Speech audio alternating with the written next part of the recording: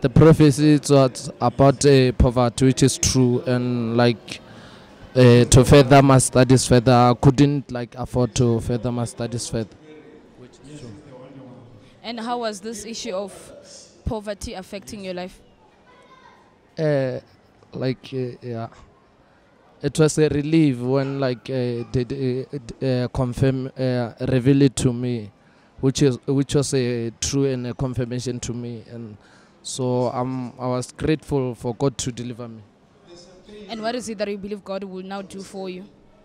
I believe God that through this deliverance my life will change and will be better from this case. Words of encouragement to the viewers? I encourage everyone to hold on to God and to believe God that all things are possible with Him.